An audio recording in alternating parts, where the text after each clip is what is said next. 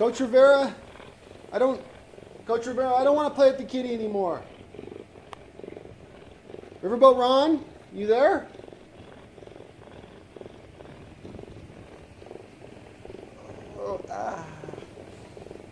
Coach Rivera? Ron? Ron? Stand your blocks, pop it, go, baby. Get up, get 10, comes back inside 5, gets the ball close, touchdown, Seahawks! What an opening drive for the Seahawks, a 16-yard run.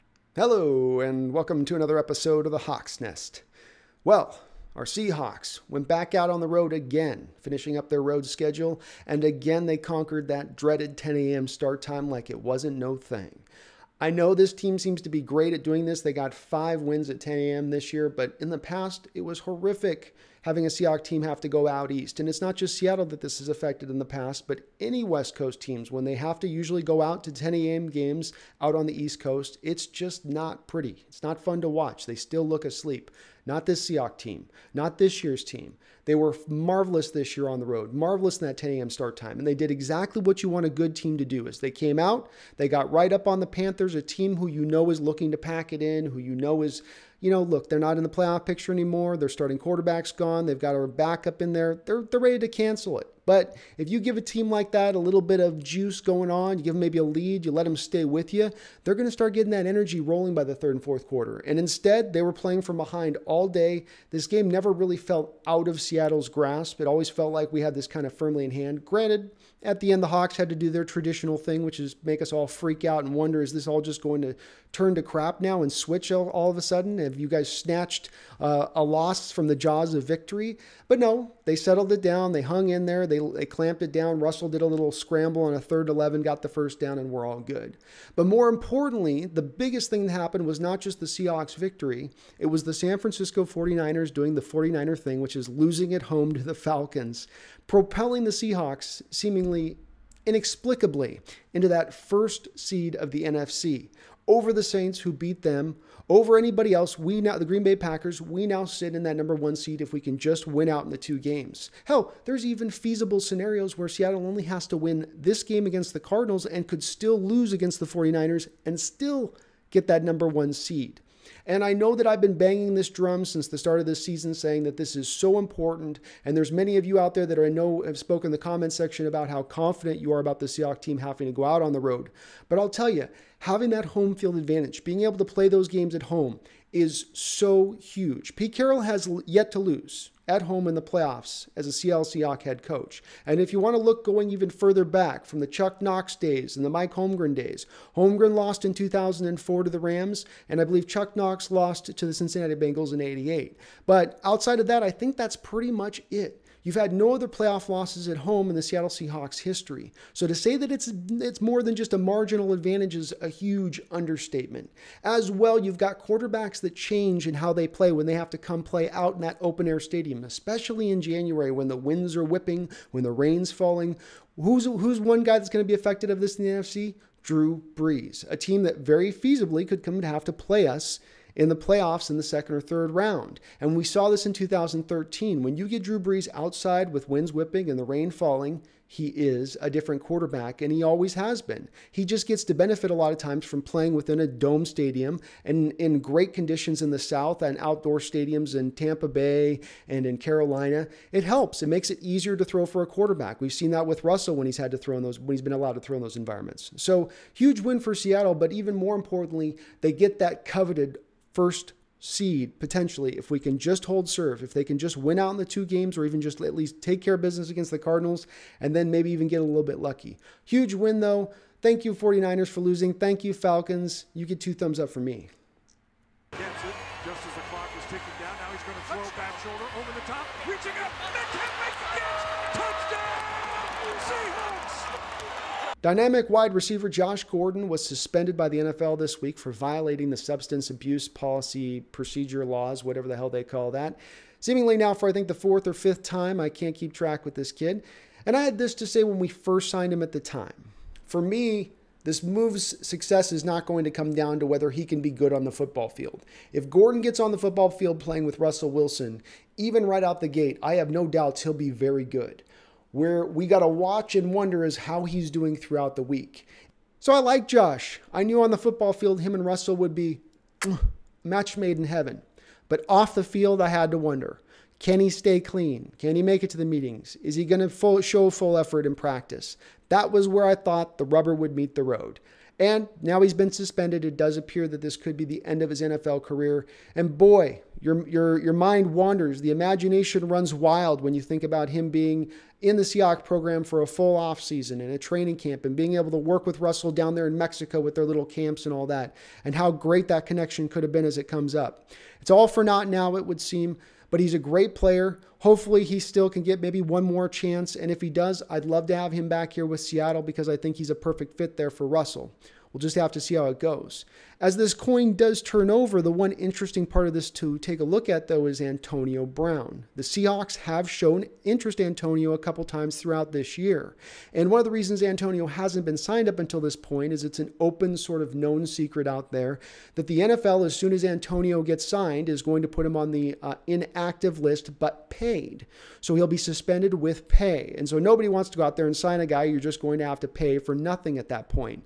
But from Seattle's standpoint, you have 2 weeks left of the season, and you could potentially get him in on a veteran minimum type deal for this 2 games. So if you're out $100,000, if the NFL happens to suspend him, or a couple $100,000, will it be maybe worth a worthwhile risk for the Seahawks management to take that flyer and see if the NFL does have the guts to do that? Because the NFL, hasn't necessarily made a judgment or a determination on this yet. They may do something or they may not. And while there's many of you out there that may hate Antonio Brown, and I'm not sure that I want him in here, he looks like a huge head case, we cannot argue that his addition to that receiving core and what he could do, even on a short-term basis, would be potentially amazing. That's hot, looks, fires, got a man open, it's open, he's in, touchdown, Seahawks! There's no two ways to slice it. The Quadre Diggs injury is going to hurt. He suffered a high ankle sprain in this game, and that can be an injury that takes anywhere from 2 to 4 to 6 to 8 weeks to recover from, depending on the player. Luckily, he has had it in the past, and so that does tend, as Pete Carroll said, to allow a player to recover a little bit quicker from it. And we need this. We desperately need this because Quadre has changed the way that defense looks when he's out on the football field. You saw it instantaneously in that San Francisco 49er game when he caught an interception, returned it for a touchdown, but he was great throughout that game and laying hits and being good in coverage. And he's been good in seemingly every single game that he's played for us. A phenomenal pickup. So to lose him would be really bad at this point because it does look like Seahawks are really invested in throwing out Leno Hill rather than Marquise Blair out in that secondary if Diggs does go down, which is kind of a head scratcher because I didn't feel like Blair played badly in the game that he has played in this year and the times he has come into play, but Seahawks coaches seem to want to take their time with him and let him grow slowly and surely. So hopefully Diggs can get back up on the football field here for the playoffs. We're desperately going to need him because right now, defensively speaking, we're not getting sacks. We're still allowing yards in the air. We still cannot stop running backs on the ground. McCaffrey kind of had his way. The only really saving grace for the defense in stopping the run this year has been that the opposing offenses have been just so dedicated towards wanting to throw the ball that they keep going away from the run even if it's working. Even if the team's getting 5-6 yards a carry with the running back, they'll seemingly still, well, let's try to throw, which has helped the Seahawks defense out, but it doesn't speak to how good the Seahawks defense is at stopping the run. Luckily, the one thing that's turned in this situation with this is the turnovers. Early on in the season, they weren't getting very many turnovers. If we got it, it seemingly was only on a tip ball that a receiver dropped and then landed into one of our defenders' hands. Now we're seeing fumbles. Now we're seeing interceptions with players jumping routes. That can be the saving grace for this defense. Even if they can't generate pressure, even if they do give up the yards, if they keep these opposing offenses to field goals, keep them out of the end zone, and they can get those occasional turnovers, the offense is pretty darn good about not turning the ball over itself. And in the postseason, in a playoff game, that can be the difference in the game. There's statistics that show when you win the turnover battle, you usually win the game. And I'm sure those statistics further show that when you're in the playoffs and win the turnover battle, you really, really oftentimes win the game. Now he's going to throw over the middle, and ball is intercepted by Wagner at the 20-yard line, and he gets it out to the 25 before he is tackled. Bobby Wagner literally stole that ball away. If there's one area I hope the Seahawks go out and target this offseason, it's going to be to get pass rushers. They have a tremendous amount of cap space. We'll have a whole bunch of draft selections. So even if we can't necessarily go out in free agency to go get those pass rushers, i.e. a guy like Dante Fowler, we could go out and trade for one, i.e. like a Calais Campbell or a Von Miller. I would be very much in favor of the latter situation because I think there'll be some of our own free agents that are going to be signed this offseason, which will allow us to get back into the compensatory draft pick game moving into next offseason if we don't sign free agents. So to make the trades would be a better situation from my standpoint because you can really pick over the better player that you can bring in at that point. But regardless of however they do it, we're going to need more than what we've got. LJ Collier has got, I think, one pressure throughout this whole season. Granted, you got this guy to be potentially really a run-stuffing defensive end, the four-tech defensive end in this scheme, who's basically was the Red Bryant role of yesteryear, right? Go out and just stop the run. That's mainly what you're there to do. But as a first-round pick, he doesn't appear to be giving you any kind of pass rush ability, really. Yes, Rasheem Green showed a similar output last year, but also remember Rasheem Green flashed throughout the whole preseason. He showed you there was some pass rush ability there. He was a guy who was coming into the league at 20, 21 years old, so it was going to take him some time to kind of round into shape. I don't think we can say the same with LJ. I want to say he's a little bit of an older player. And so if you're counting on his development to take the next step forward, like Rasheem's taken the next step forward, I think you're counting on something that's not going to necessarily happen. We need to get legitimate pass rushers in here, guys that can push into that 8 to 10 sack mark, that can get the pressures. That's not what we're getting in this defense right now. Too often than not, every guy on that defensive line is getting neutralized. And thankfully, at times, we've not had to play against the upper echelon of quarterbacks. Rather than play, Ben Roethlisberger, you get the backup, right? Rather than play Cam Newton, you get the backup. We've been able to benefit, same thing with the Falcons. The same Falcon team that just went and beat the 49ers on the road in San Francisco didn't have Matt Ryan for the game they played us. And Lord knows, Matt Schaub threw for 499 yards in that freaking game on his own. So it may have been potentially a loss if Matt Ryan had played in that game. Seattle has certainly benefited at times from having quarterbacks who couldn't really fully take advantage of the fact that the Seahawks pass rush is just woefully undermanned right now. Granted, we're going to get back Ziggy Ansah this season and Clowney back, and that there should be some invigoration there when those guys do at least come back into play. But they've got to spend a little bit more time this next offseason really hammering, bringing in legitimate guys, and not young rookies that you're bringing in out of the draft who always are going to usually take a couple years to develop, but legitimate pass rushers right out of the slot. You can always get these veteran guys out there who don't cost the bank, who you can bring them in, who can do the job. Let's do that. Let's go this route. If you're going to keep the simplified scheme with the 4-3 and the 3 linebackers, even when there's 3 wide receivers on the field, fine. You need guys that can get to the damn quarterback. And right now, we don't have that. Hands it to Carson. He's got a first down. He gets to the goal line. Does he get it? He does. Touchdown, Seahawks. 2 wins. 2 measly little wins. That's all the Seahawks need. And we can sew up that home field advantage throughout the playoffs in the first round bye. And the Cardinals are not going to be any kind of pushover coming into this game. I'd expect Kyler Murray to keep the Cardinals in this game as he has throughout the season. I think he's played outstanding football on a team that's got a lot of holes. Certainly, in my estimation, he's fulfilled that first-round promise, that first overall draft status that he carries. In a lot of ways, to me, he is the closest thing that we've seen to Russell Wilson since Russell Wilson entered the league. He uses his legs well, but he uses it to extend plays and make throws down the football field just like Russell will. I think he's going to be a pain in our butt, a headache for years to come.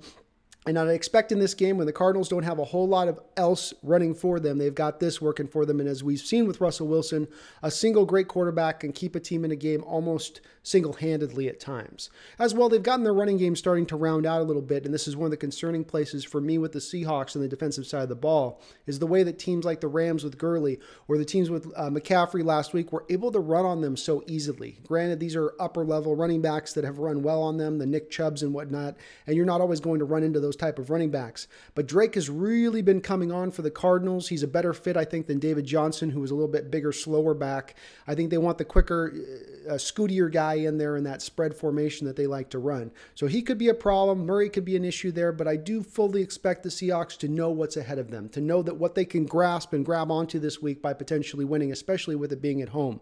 Because they ring that bell hard, not only could they potentially be in position to get the first round bye if they win next week, they could potentially this week, not only get the first round bye, the division champ, but get the home field advantage throughout the playoffs locked up this week with a win. It takes like 10 different scenarios, and you have to be like that Nash guy from That Beautiful Mind to work out all the calculations and mathematics, but there is a feasible scenario where that could occur. And how huge would that be for the Seattle Seahawks to have essentially 2 de facto weeks, 2 bye weeks almost, to be able to prepare their team fully for that next playoff game? It would be absolutely huge, especially when you have a team that's nursing injuries to guys like Ziggy Ansah with his shoulder, and Clowney with his abdominal injury, and Quadre Diggs with his high ankle sprain, and Bobby Wagner with his twisted ankle, and the list goes on and on and on and on. Giving those guys a couple weeks, you cannot understate it enough how huge that would be, and freshening them up for that run of 3 games. So go out there, Seahawks, get this win this week, sew that thing up, get yourself in that catbird seat, because you would be riding high